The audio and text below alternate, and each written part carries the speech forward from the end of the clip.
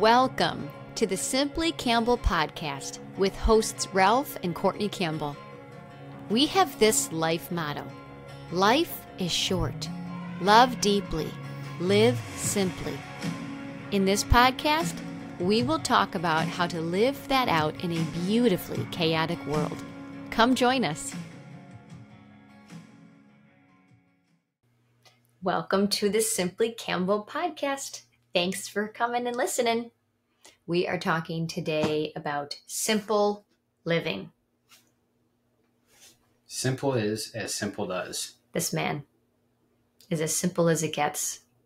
So he's actually, I'm just going to let him take the stage here. This is like all him. He didn't know that. Bye. I'm just going to sit here with my Simply Campbell mug and listen. Really? Nah, I don't think I can't be that quiet. No, I didn't think so.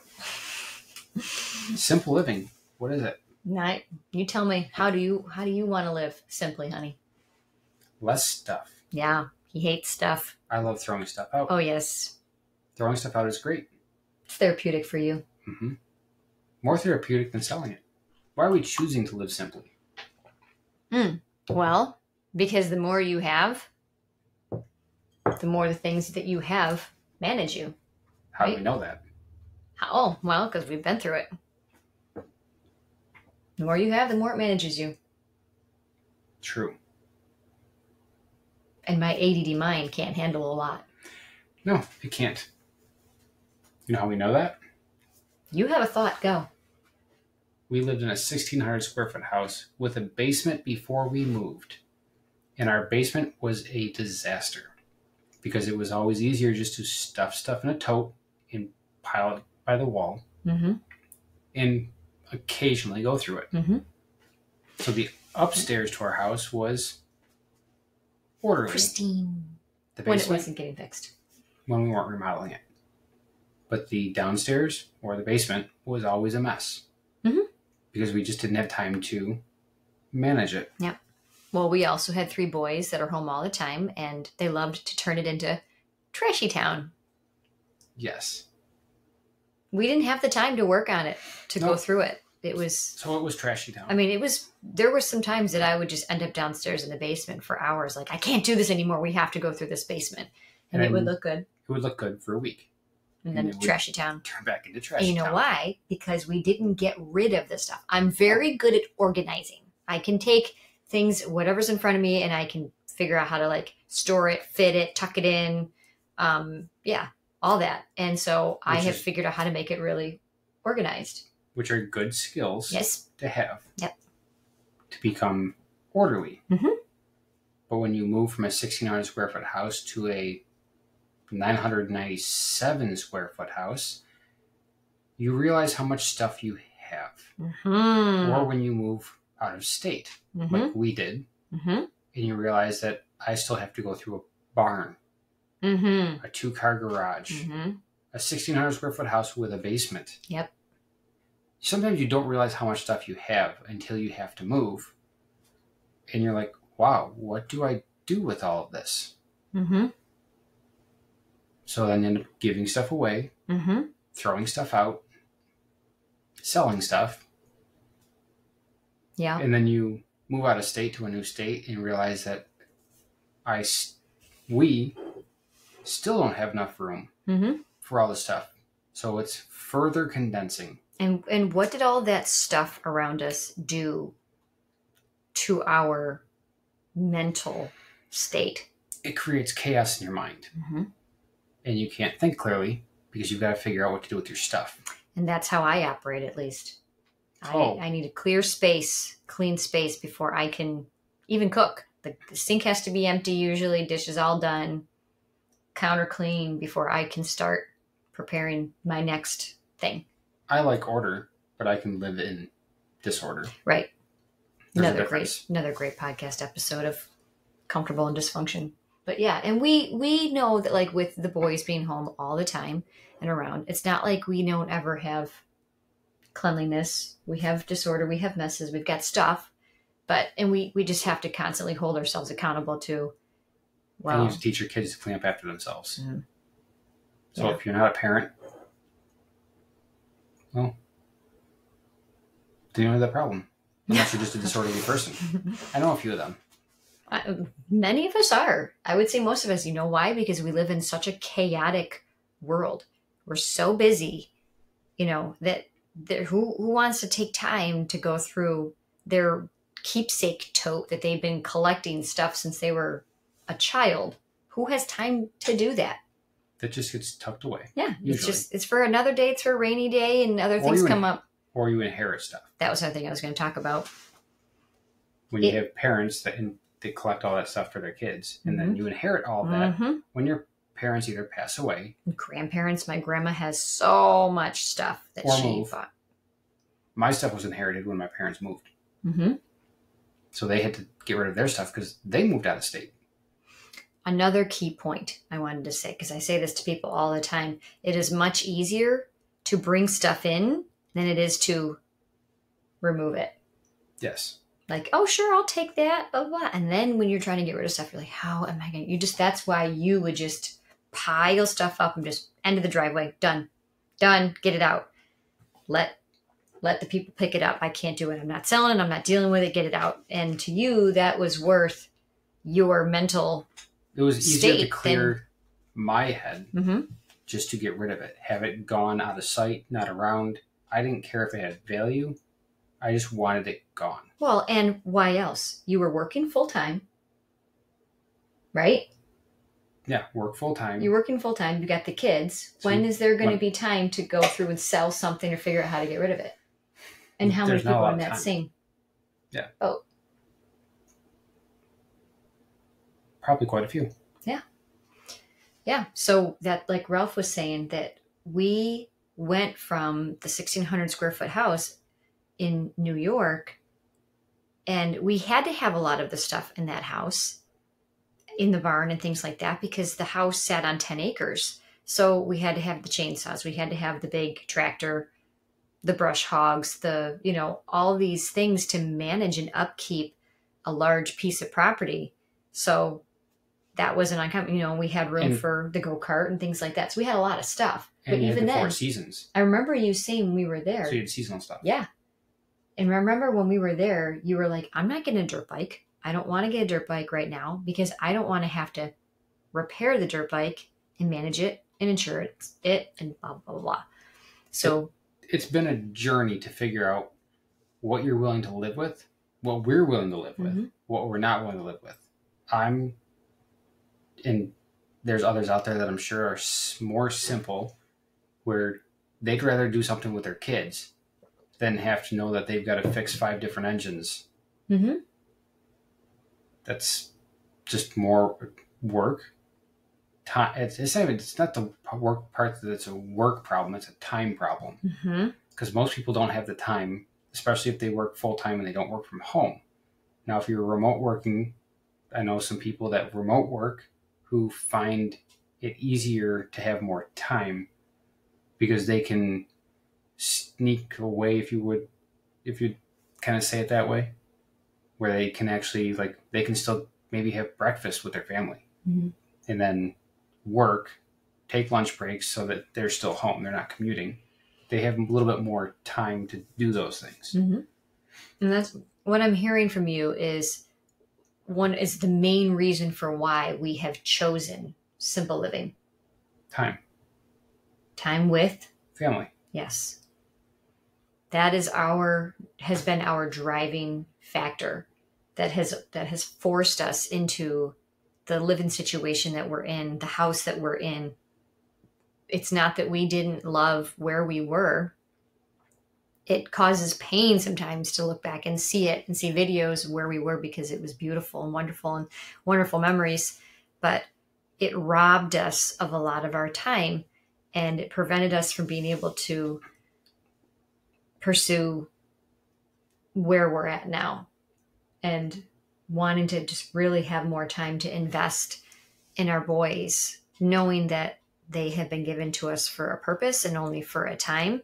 And that conviction to invest in them as much as possible has driven us to find a place that is small.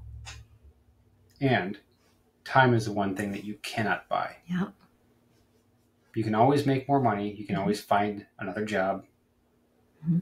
There's hundreds, if not thousands, of ways to make money in this world. No matter what you do, you cannot buy time back. Mm-hmm. Once it's gone, it's gone. And that's where I've gotten to the point of I don't want more stuff to manage. Mm-hmm. I'd rather spend time with my family than have to worry about X, Y, or Z breaking. And I've got to repair more things. Mm-hmm. Clean more things. Mm-hmm. That's the thing that I always say to people when we hear, they're like, oh, we're looking into getting a bigger house or whatever. And everybody's different. Trust me, I am not judging people in bigger houses. No, there's no judgment. No. Just personal preference. Yes, this is just where the Lord has directed us right now in this time.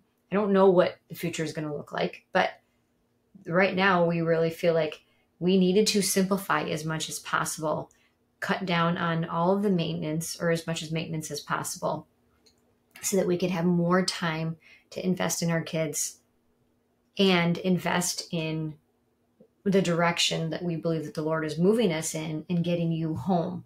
You would not have been able to be home like we desired. Not just that. Where we were. No, but not just that, but being in New York, Western New York, we had the 4 seasons. And then during the winter time, it was snowy or brutally cold with high winds where no one wanted to be outside. So we're just basically spending money to survive the winter or have to spend more money, which you could maybe have more extra money to spend and you don't mind. But come February, roughly, you always wanted to go south. And our boys did better outside. They'd go play outside in the cold, but that lasted a very short period of time. We chose to downsize and home size and move to Florida. So there's less to maintain, and given the seasons that are down here, you can be outside all year round. And there's so many things to do that we don't really need to have a lot of extra stuff to go make things enjoyable. Right now. You can go to the beach. There's trails. There's playgrounds. There's all sorts of things to do. And I don't have to maintain a bunch of things because I just don't want to.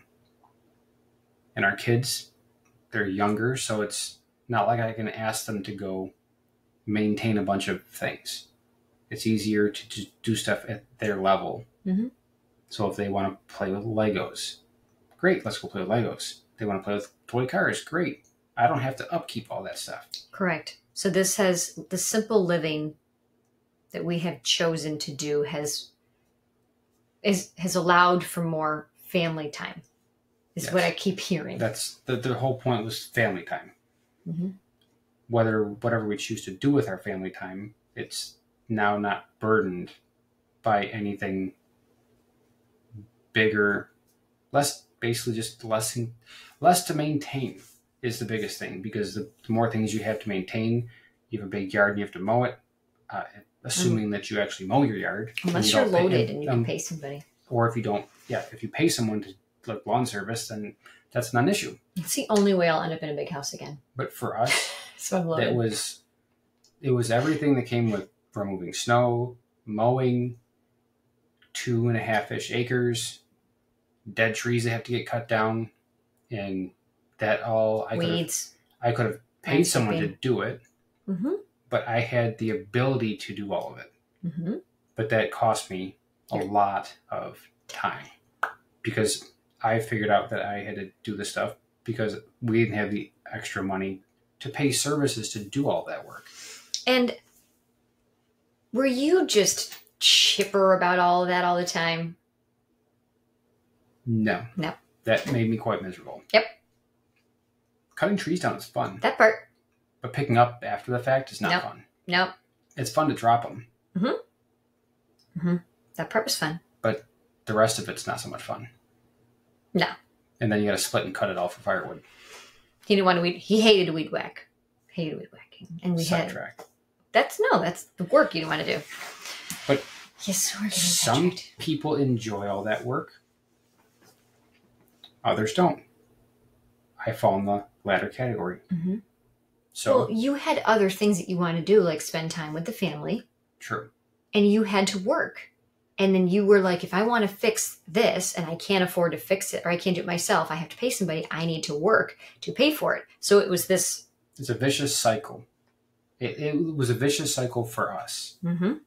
Now, depending on what you make, that might not matter. Well, that's what I said. But for us, we've chosen to go the path of simple. For us, and truthfully, for the vast majority of America, because you've got a small percentage of the rich who can afford to pay somebody else to do lawn service. Yes, I know.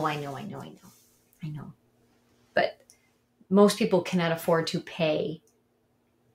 No. The upper class can afford to pay for lawn care, pool care, all that stuff. Even having somebody come in and clean their house. There's a lot of people that can afford to do that. Mm-hmm. There's the rich that can afford to do that, the wealthy. Most, when we're talking about America, the upper class, middle class, lower class, most people in America fall in the middle class. Mm-hmm. And that's where we fall. And so when we're talking here, we're speaking to the middle class, the people that are in the rat race working, and they want that. They think they need to be in this house, this big house. Ultimately, yeah. So what we figured out was, I don't know if we figured it out or if it was just kind of presented to us in a way that made sense, but your kids aren't going to speak fondly in their later years about I'm not picking on people that have bigger houses. No, because some people have worked very hard to get to that point. Everyone has a preference. Mm-hmm. But at the end of the day, most kids, I would imagine, would not be like, their greatest memory was that their parents had a 5,000 square foot house. It's going to be the memories that you make with them when you pass away.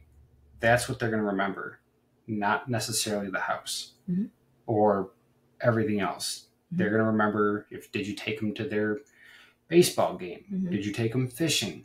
Mm-hmm. Did you go on a hunting trip with them? Did you just stop and listen to the story they wanted to read to you? Did you just spend time with them? Mm-hmm. Because that's what most kids, that's the thing that they want most. They just want They want to be heard. Mm-hmm. They want to be known.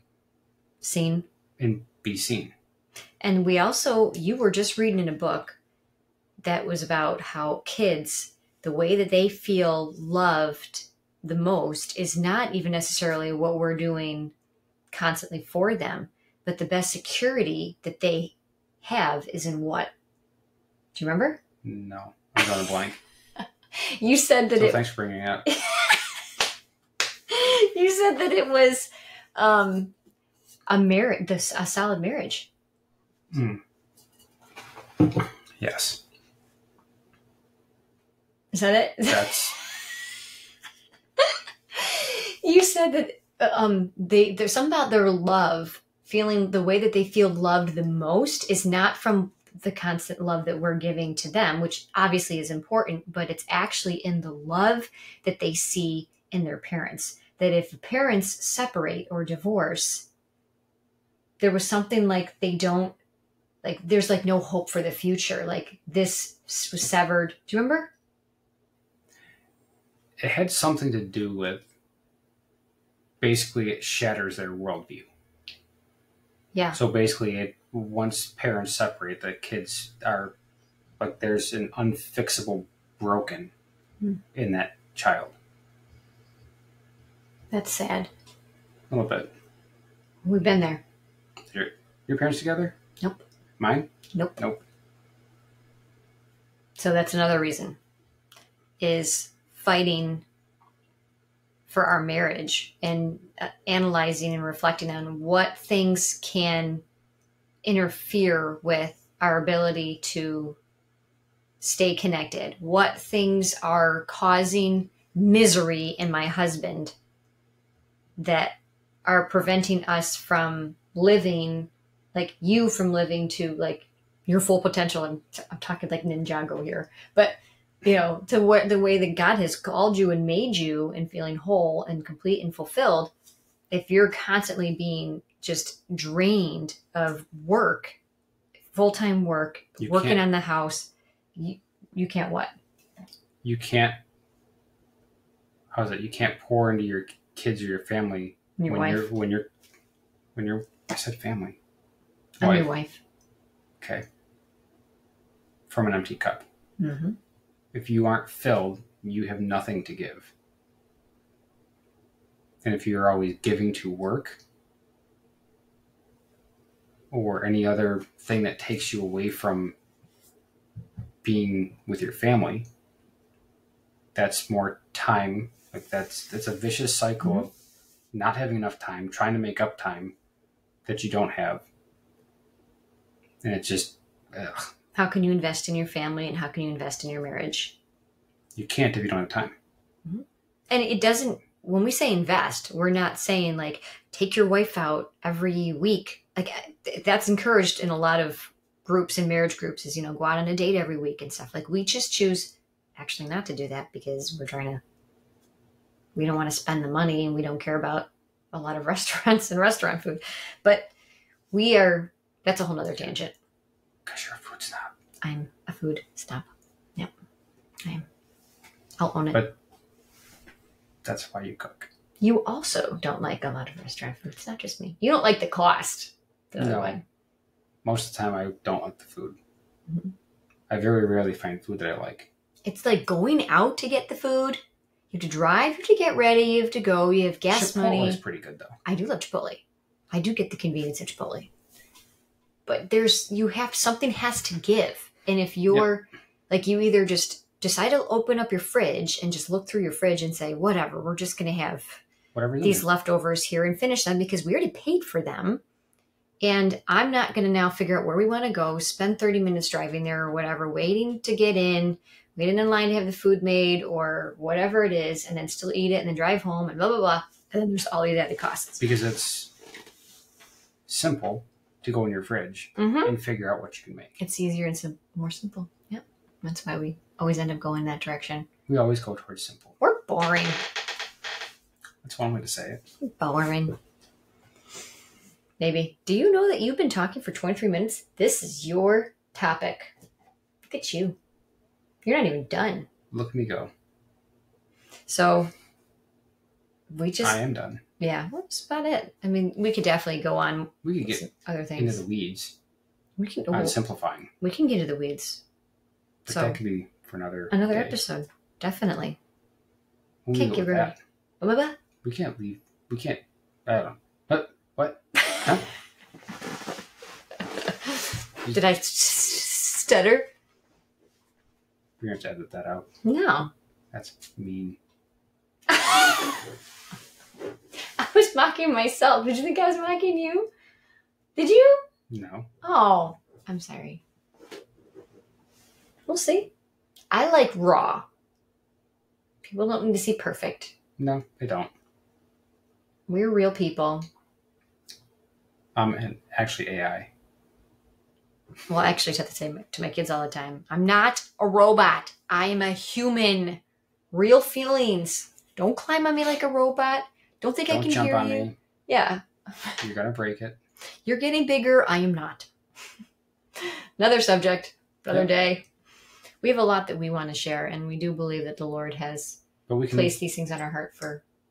We have some more ideas for simplicity things that we can share. Oh, yeah. I'm sure they'll be shared on our blog as well.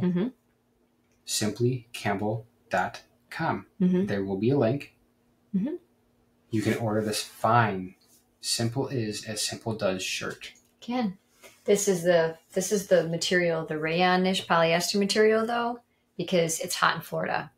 So if there is really a legit interest in having this shirt not in polyester, basically just let us know. Email us. There is a contact page. if somebody really does like it, but they don't care for the material and they want to have just like a tri-blend or a cotton, I'm open to changing that. But we started with this one. This is what I wear because it's hot here. Yeah. And cotton's just horrible in the summer. Yeah. And they're not even just summer, like 75% of the year. And we're not complaining, by the way. Just fact of the matter. Yeah. It's hot here. Mm-hmm. I like it. My nose itches. Aww. Nobody likes nose picking. It's gross. I didn't pick my nose. I rubbed my nose. I'm just kidding. That's it.